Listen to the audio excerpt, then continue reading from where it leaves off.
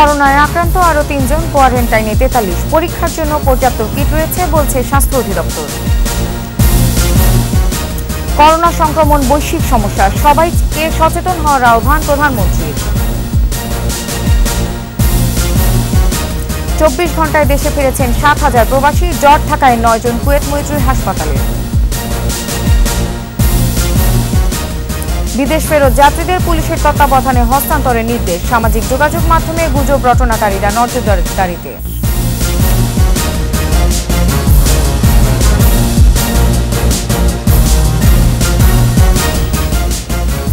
শুনছিলেন first security ইসলাম bank limited সংবাদ শিরোনাম। আমন্ত্রণ জানাচ্ছি রাতের ২১ সংবাদে।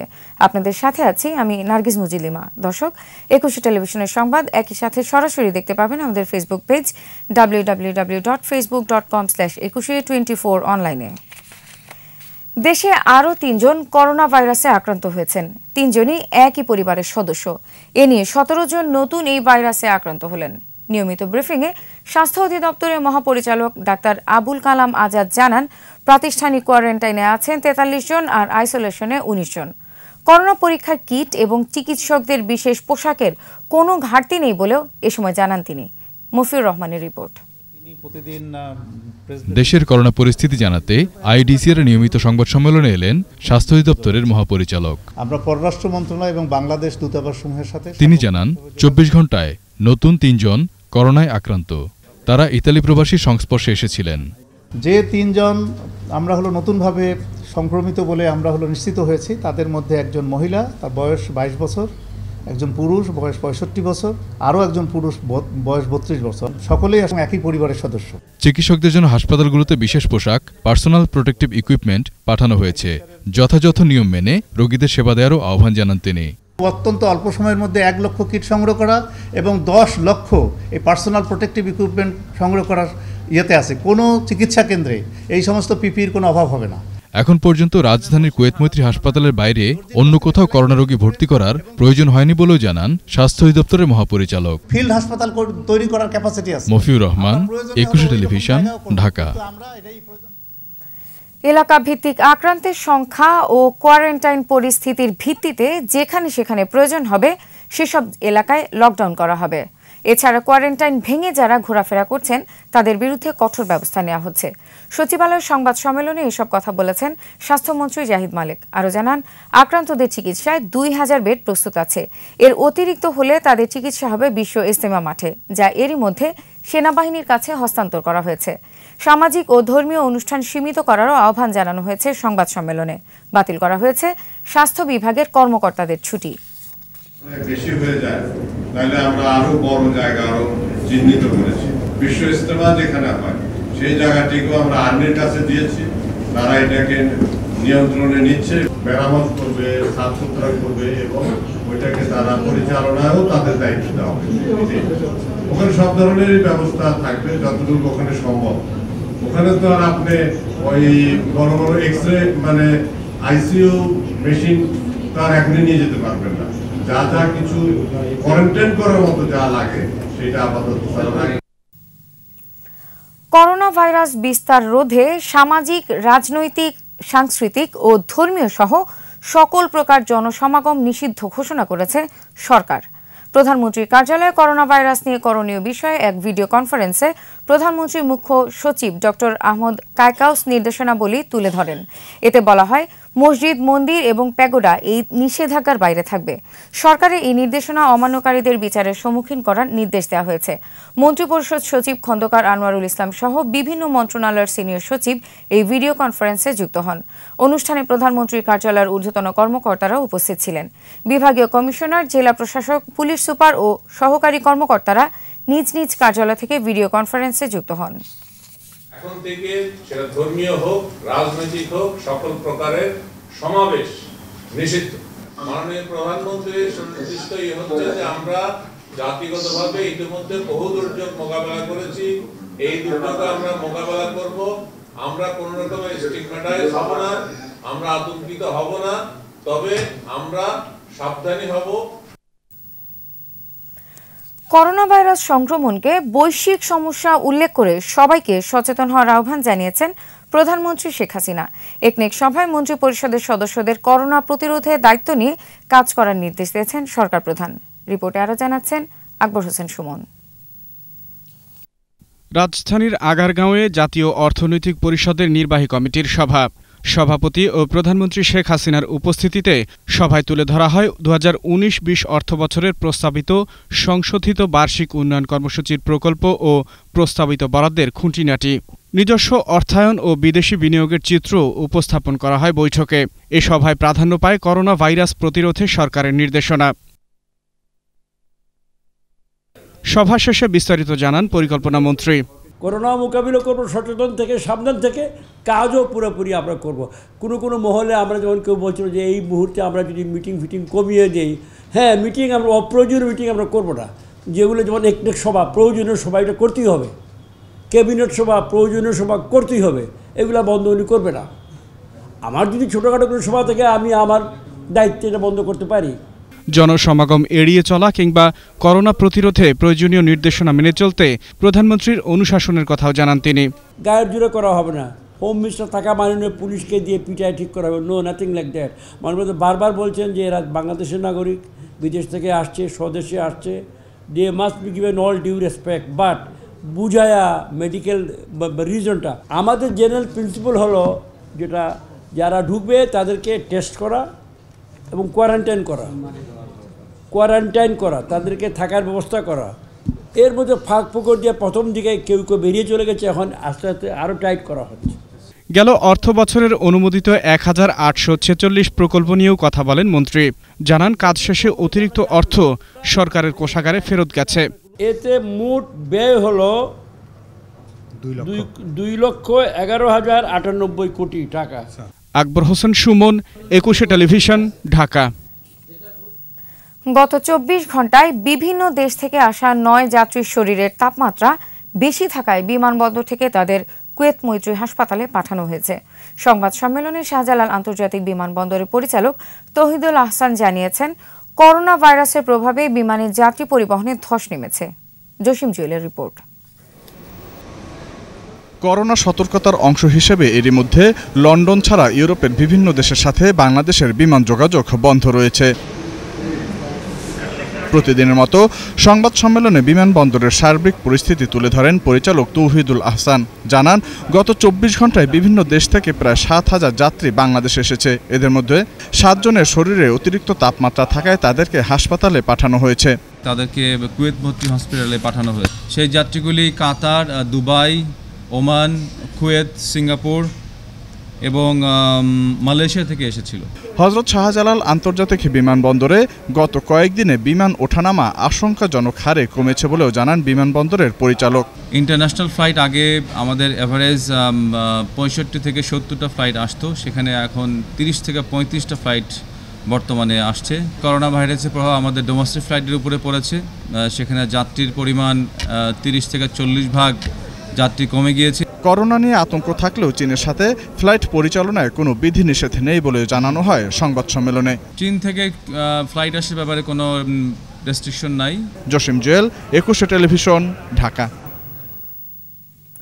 বিদেশ ফেরত সব যাত্রীদের আইনশৃঙ্খলা রক্ষাকারী বাহিনীর মাধ্যমে কোয়ারেন্টাইনে থাকার নির্দেশ দিয়েছেন হাইকোর্ট। এছাড়া নৌস্থল, বিমানবন্দর হয়ে বিদেশ থেকে আসা সবাইকেই 14 দিনের কোয়ারেন্টাইনে থাকা বাধ্যতামূলক করতে হবে। যারা থাকবে না তাদের আইনশৃঙ্খলা বাহিনীর হাতে হস্তান্তরের নির্দেশ দেওয়া হয়। মুজিবুর রহমান মিয়া ও বিচারপতি মহিউদ্দিন শামীমের হাইকোর্ট বেঞ্চ এসব আদেশ দেন। শাকের আরজুর রিপোর্ট। করোনা এখন বৈশ্বিক মহামারী। প্রথম দিকে বিশ্বের উন্নত দেশগুলো এই ভাইরাস নিয়ন্ত্রণে হিমশিম খাচ্ছে। যুক্তরাষ্ট্র, Australia, Italy, Spain, Canada, Belgium জাতীয় ও আঞ্চলিক পর্যায়ে জরুরি অবস্থা ঘোষণা করে। দেশেও করোনা এখন পর্যন্ত 17 জনের আক্রান্ত হওয়ার খবর পাওয়া গেছে। তার মধ্যে তার করোনার সংক্রমণ ছিল। এই অবস্থায় এক রিট আবেদনে বিদেশ থেকে আসা সব যাত্রীদের আইনশৃঙ্খলা রক্ষাকারী বাহিনীর মাধ্যমে কোয়ারেন্টাইনে থাকার নির্দেশ দিয়েছেন হাইকোর্ট। কোনো প্যাসেঞ্জারকে কর্তৃপক্ষ সরাসরি যারা আইন প্রয়োগকারী কর্তৃপক্ষের কাছে হ্যান্ডওভার করবেন এবং আইন প্রয়োগকারী কর্তৃপক্ষ ওনাদেরকে যথাযথ স্থানে দিবেন, তার স্থানটা আগে থেকেই নির্ধারিত থাকবে। এ সময় নৌ, স্থল ও বিমানবন্দর হয়ে বিদেশ থেকে আসা সব যাত্রীদের 14 দিনের কোয়ারেন্টাইনে বাধ্যতামূলক থাকতে হবে বলে নির্দেশ দেওয়া হয়। কাউকে যদি হোম কোয়ারেন্টাইনে থাকা হয় সেই ক্ষেত্রে যারা যে সমস্ত ডিস্ট্রিক্ট থেকে আসবেন সেই সমস্ত ডিস্ট্রিক্ট জনপ্রশাসন মন্ত্রণালয়ের মাধ্যমে সংশ্লিষ্ট জেলা প্রশাসককে নির্দেশনা দেওয়া হয়েছে যাতে তিনি স্ট্রিক্টলি মনিটর করেন। এজন্য সিভিল এভিয়েশন ও পররাষ্ট্র মন্ত্রণালয়কে ব্যবস্থা নিতে নির্দেশ দিয়েছেন আদালত। এর আগে করোনা ভাইরাস থেকে রক্ষা পেতে দেশের সব শিক্ষা প্রতিষ্ঠান বন্ধের নির্দেশনা চেয়ে গত 15ই মার্চ হাইকোর্টে রিট দায়ের করা হয়। আইনজীবী মোহাম্মদ ইউনুস আলী আকন্দ রিটটি দায়ের করেন। কোয়ারেন্টাইন কেন বাধ্যতামূলকভাবে করা হবে না, এজন্য কেন নির্দেশ দেওয়া হবে না, রুল জারি করেছে। শাকের আরজু, একুশে টেলিভিশন, ঢাকা। নিচ্ছি বিরতি, যখন ফিরছি তখন অন্যান্য খবরের সঙ্গে আরো যা থাকবে। সকল উপনির্বাচন 21শে মার্চই হবে বলছে কমিশন, স্থগিতের আহ্বান বিএনপির। আবারও আমন্ত্রণ রাতের 21শে সংবাদে। বন্ধ হচ্ছে না ঢাকা 10, গাইবান্ধা 3 ও বাগেরহাট 4 আসনের উপনির্বাচন। আর চট্টগ্রাম সিটি নির্বাচন বিষয়ে সিদ্ধান্ত 21 মার্চ নেওয়া হবে জানিয়েছেন নির্বাচন কমিশন সচিব মোহাম্মদ আলমগীর। দুপুরে নির্বাচন কমিশন সচিবালয়ের প্রধান নির্বাচন কমিশনার KM নুরুল হুদার সভাপতিত্বে সার্বিক পরিস্থিতি নিয়ে বৈঠক হয়। পরে ইসি সচিব মোহাম্মদ আলমগীর জানান, সুবিধা অসুবিধা বিবেচনা করে 21 মার্চই ঢাকা 10, গাইবান্ধা 3 ও বাগেরহাট 4 আসনের উপনির্বাচনের সিদ্ধান্ত নিয়েছে ইসি। ভোটের দিন স্যানিটাইজার রাখা সহ বাড়তি নিরাপত্তা ব্যবস্থা থাকবে। আর অসুস্থ বোধ করলে প্রবাসীদের ভোট কেন্দ্রে না আসার আহ্বান জানিয়েছে ইসি। এছাড়া চট্টগ্রাম সিটি, বগুড়া 1 ও যশোর 6 আসনে ভোটের বিষয়ে সিদ্ধান্ত নিতে 21 মার্চ বৈঠকে বসবে কমিশন।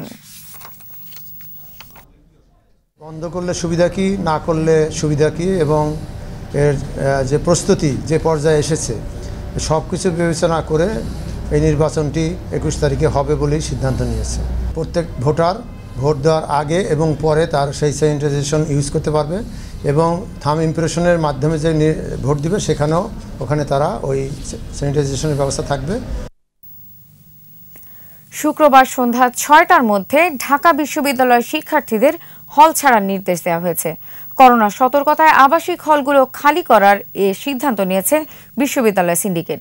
এছাড়া করোনা পরিস্থিতিতে শিক্ষার্থীদের ছুটি আরও 3 দিন বাড়িয়ে 31 মার্চ পর্যন্ত করা হয়েছে।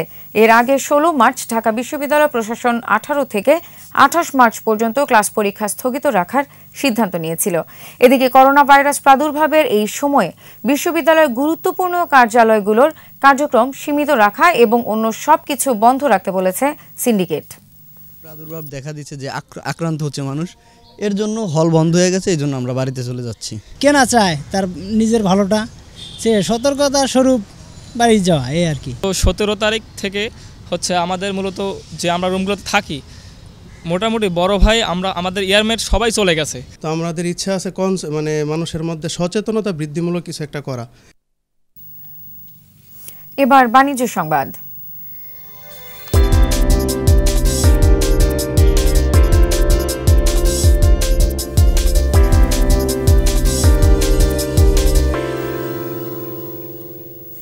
ঋণের শ্রেণীমান নির্ধারণের নীতিমালা শিথিল করল বাংলাদেশ ব্যাংক। আগামী জুন পর্যন্ত কোনো ঋণগ্রহীতা ঋণ পরিশোধে সক্ষম না হলেও শ্রেণীমানে কোনো পরিবর্তন আসবে না বলে জানিয়েছে কেন্দ্রীয় ব্যাংক।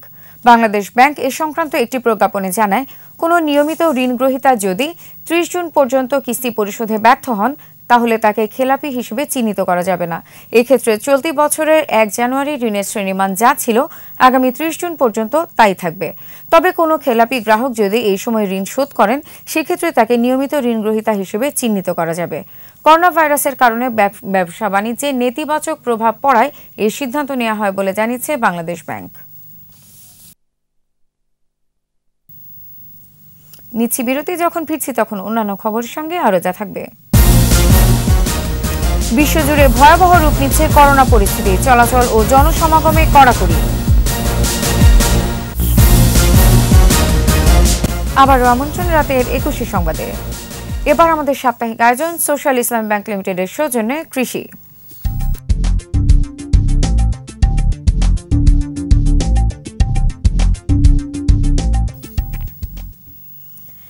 বিশ্ববিদ্যালয় শিক্ষার্থী সোহান শখের বশে করেছিলেন কুল বাগান। এখন সেটাই তার আয়ের বড় উৎস। ইউটিউব দেখে কাশ্মীরি জাতের কুল বাগান করেন তিনি। তার সফলতায় কুল চাষে অনেকেই এখন আগ্রহ দেখাচ্ছেন। মানিকগঞ্জে জেলা প্রতিনিধি সাব্বিরুল ইসলামের রিপোর্ট, জানাচ্ছেন রত্নজামান। মানিকগঞ্জের দৌলতপুরের জিয়নপুর গ্রামের SM সোহান ইউটিউব থেকে শিক্ষা নিয়ে 2 বিঘা জমিতে কাশ্মীরি জাতের নুরানি ও সুন্দরী প্রজাতির কুল বাগান করেন। দেশের দক্ষিণাঞ্চল থেকে আনেন 450 কুলের চারা। 9 মাস পরিচর্যায় তার বাগান এখন ভরে গেছে সুস্বাদু কুলে। সব মিলিয়ে খরচ হয়েছে 1 লাখ টাকা, আর কুল বিক্রি হয়েছে 2 লক্ষাধিক টাকা। মার্চ এপ্রিলের দিকে আমরা এই বাগানটা করি, তো এখন প্রায় 10 মাস রানিং, এখন 9 মাস 10 মাস রানিং। এখন মোটামুটি আল্লাহর রহমতে দেখা গেছে বাগানটা এমন হয়েছে যে আল্লাহর রহমতে অনেক সুন্দর একটা বাগান হয়েছে। আর মানুষজন আশেপাশে যারা আছে তারা দেখতে আসতেছে, আশেপাশে মানুষজন তারা উদ্বুদ্ধ হচ্ছে। জিনা জাত থেকে কাশ্মীরি জাতের 2টি জাত নুরানি এবং সুন্দরী 2 জাতের চারা এনে রোপণ করি। 9 মাসের মাথায় আমার বাম্পার ফলন হয়। এই যে ফসলটা আমরা যে করছি আমাদের কোনো কষ্ট হয় নাই, আমরা বেশ ভালোভাবেই করতে পেরেছি এবং অনেক লাভবান হয়েছি। 2,05,000 টাকা দিয়ে কিনে নিছি, এখন আমরা লাক্সারি টাকার চিন্তা ভাবনা করছি। কৃষি বিভাগ বলছে বাংলাদেশের আবহাওয়া এই কুল আবাদে উপযোগী, রোগবালাই এবং খরচ কম, ফলন বেশি। কৃষক ভাইরা ভালো ফলন এবং দাম পাবে, কাজে এই জাতটি সম্প্রসারণের জন্য কৃষি বিভাগ এবং আমার কৃষি পরিবার দৌলতপুর কাজ করে যাবে। জেলায় কুল চাষ বাড়বে বলে মনে করেন আগ্রহীরা। রত্নজামান, একুশে টেলিভিশন। আর এরই সাথে শেষ করছি রাতের 21 সংবাদ। যাবার আগে ফার্স্ট সিকিউরিটি ইসলাম ব্যাংক লিমিটেড সংবাদ শিরোনামগুলো জানিয়ে দিব আরো একবার। করোনায় আক্রান্ত আরো 3 জন, কোয়ারেন্টাইনে 43। পরীক্ষার জন্য পর্যাপ্ত কিট রয়েছে বলছে স্বাস্থ্য অধিদপ্তর। করোনা সংক্রমণ বৈশ্বিক সমস্যা, সবাইকে সচেতন হওয়ার আহ্বান প্রধানমন্ত্রীর। 24 ঘন্টায় দেশে ফিরেছেন 7,000 প্রবাসী। জ্বর থাকায় 9 জন কুয়েত মৈত্রী হাসপাতালে। বিদেশ ফেরত যাত্রীদের পুলিশের তত্ত্বাবধানে হস্তান্তরের নির্দেশ। সামাজিক যোগাযোগ মাধ্যমে গুজব রটনাকারীরা নজরদারিতে।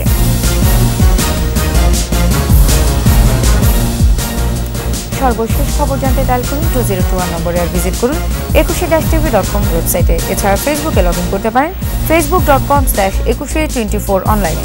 আমাদের পরের সংবাদ দেখার আমন্ত্রণ রইল। এতক্ষণ সঙ্গে থাকার জন্য ধন্যবাদ সবাইকে।